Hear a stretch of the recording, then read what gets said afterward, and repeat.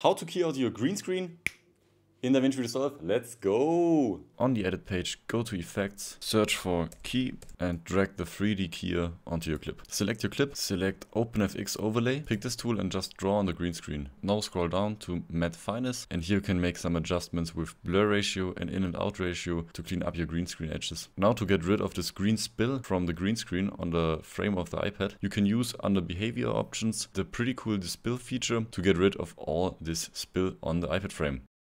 So, as you can see, all the spill is gone and now we have perfectly keyed out our green screen. Go! Thanks for watching, see you on the next one, like and follow if you want to learn video editing fast.